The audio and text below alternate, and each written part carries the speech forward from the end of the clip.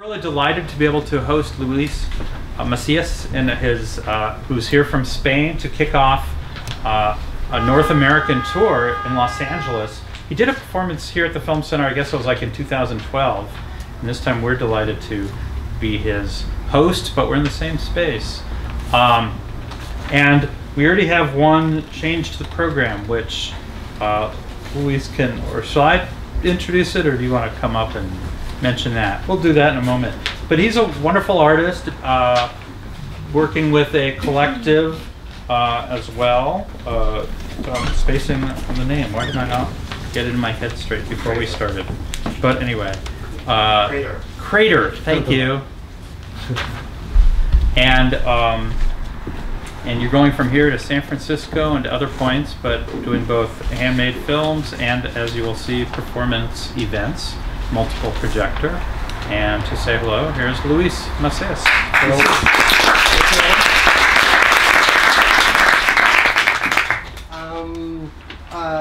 I want to present one performance, Spectral Landscape. It's a performance which involves 3-slide projector and handmade slides, processes in our lab, in Crater Lab. There are a chance in the program because some things happen, but I will show, after this performance, I will show a program of members of Crater Lab, films made in the old lab. And The Kiss in between. And The Kiss, one film of mine that is programmed in the original program. I don't know what to say about the films. I prefer don't say anything about it. Maybe you enjoyed it, and maybe we can talk after the show. Thank you for coming. Thank you Adam. Thank you Dicky. Thank you Rocio. Thank you Eco Park and Los Angeles Filmforum. And enjoy the program.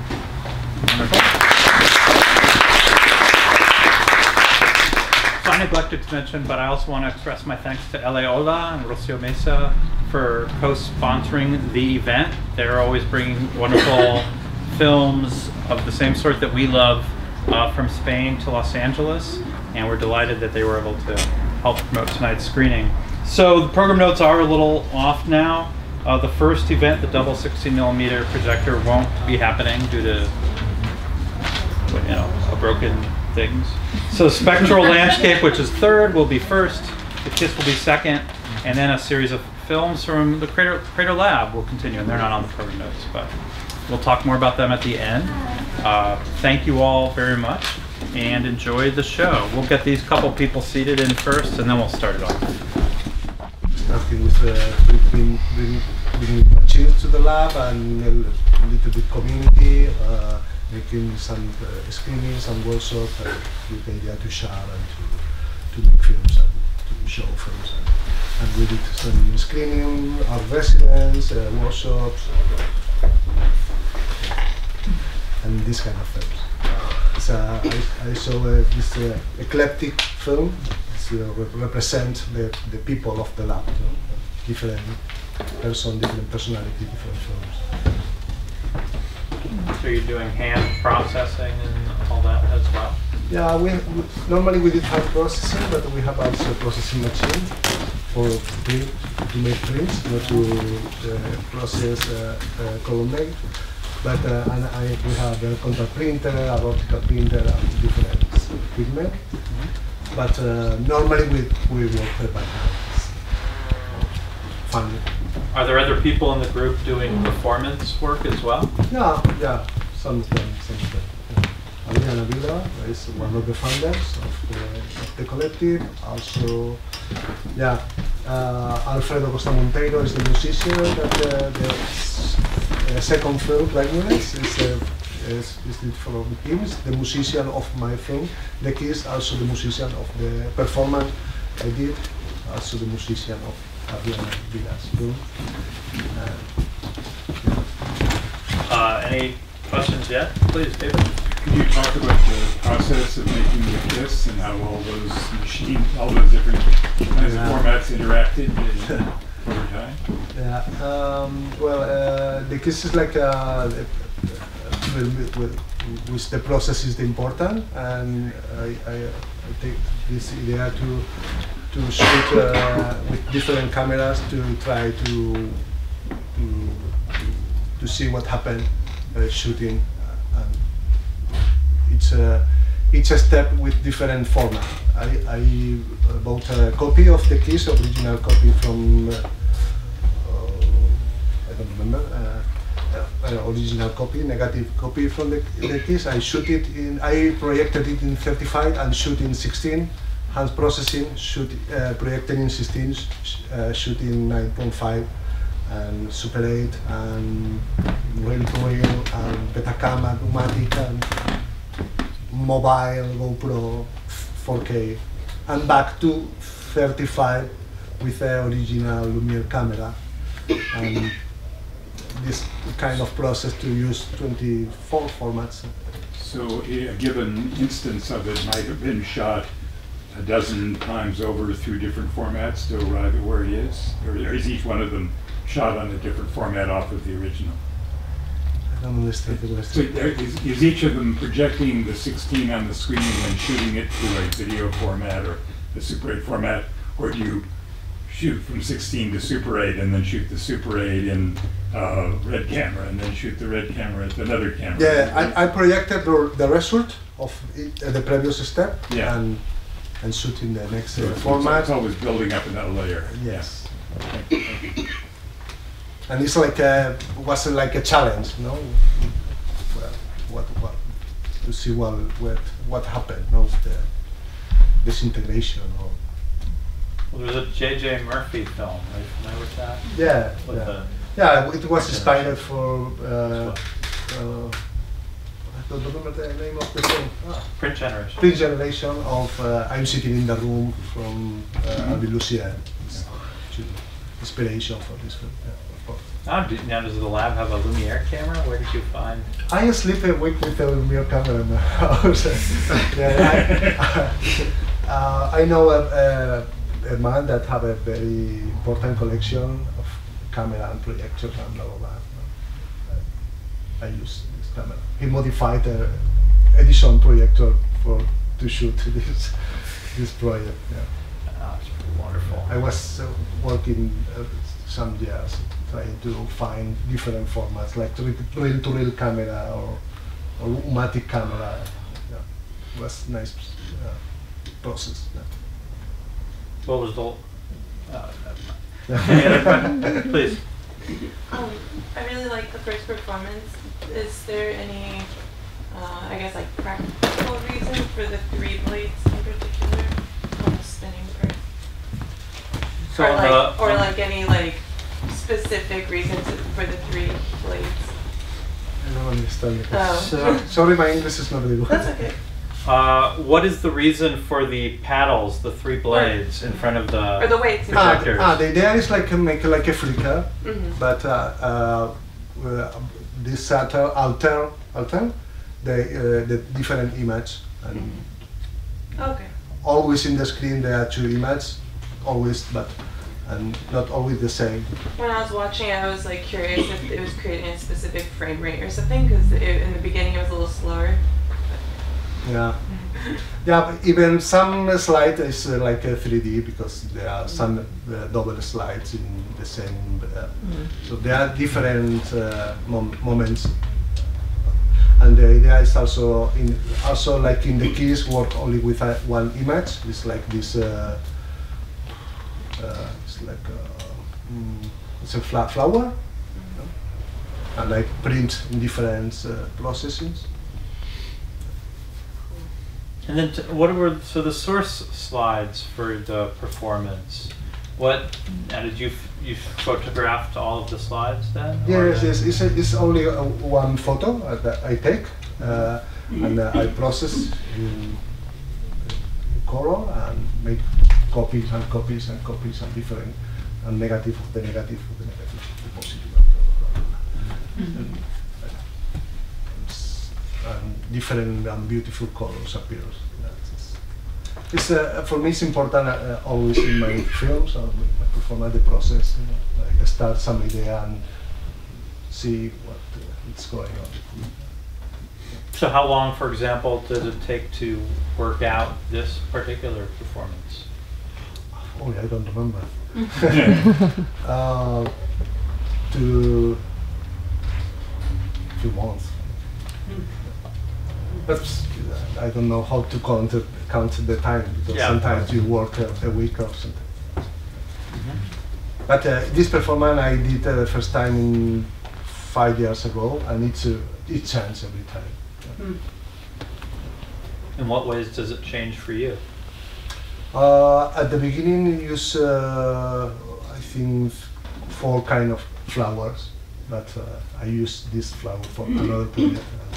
I reduce the events, and I added this like this organic image at the beginning.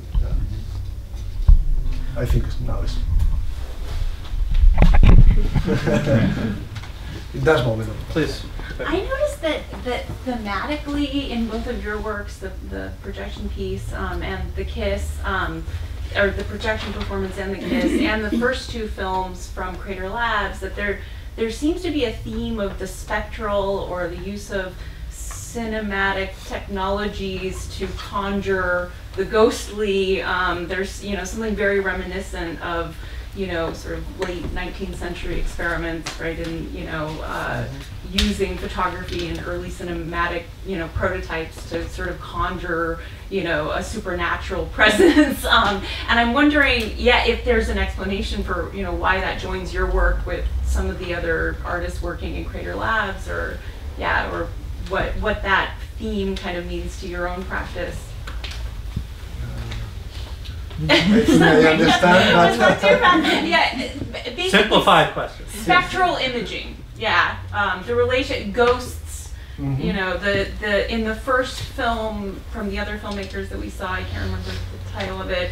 There were the sort of orb-like lights, Blackness. and then of course in the second one there's the the ghost of her. But certainly I feel like in the Kiss, your recent photographing of that film really turns that those early cinematic images into these sort of spectral presences that almost become like heat sensors or something. So in my case, I'm very interested in the cinematic processing and the spectral image, and as you told.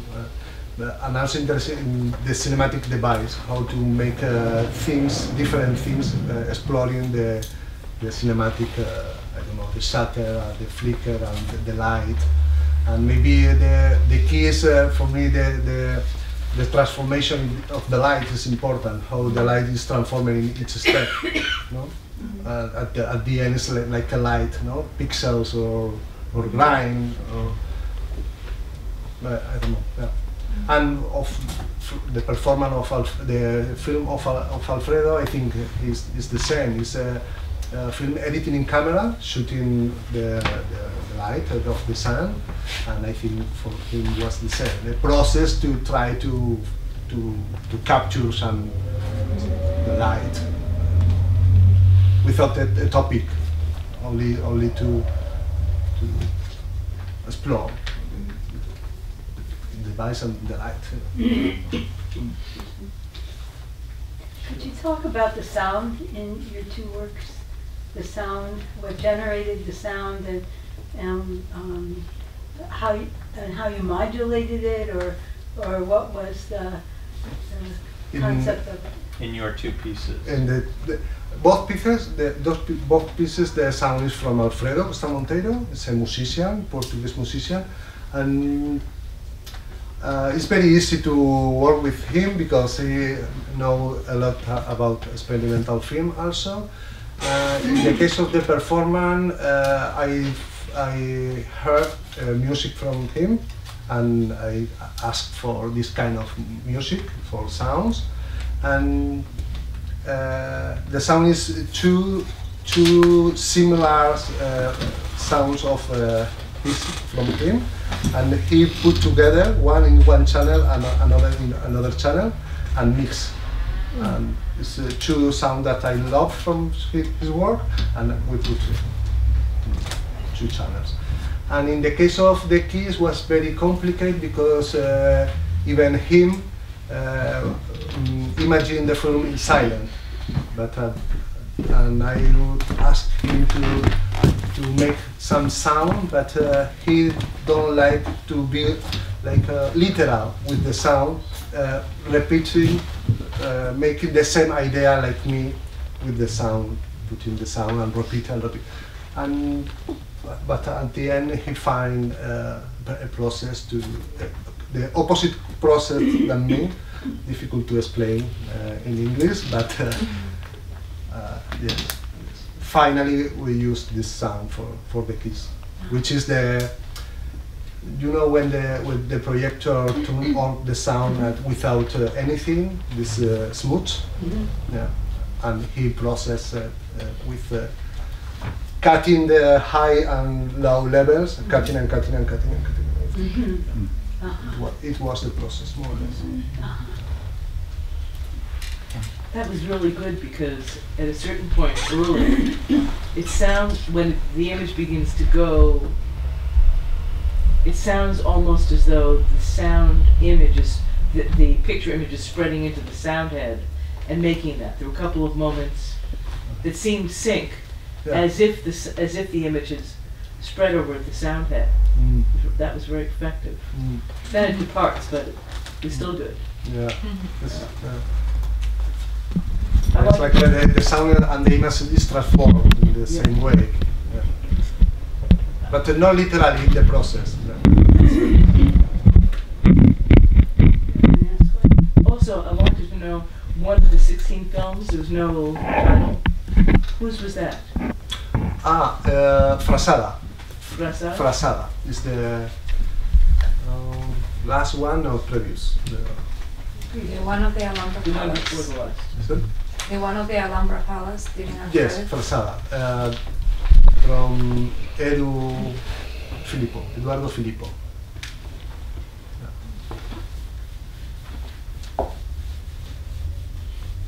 Anybody else tonight? Okay. Well, I wanted to thank you very much for coming and starting your tour with us, and thank you all for coming tonight.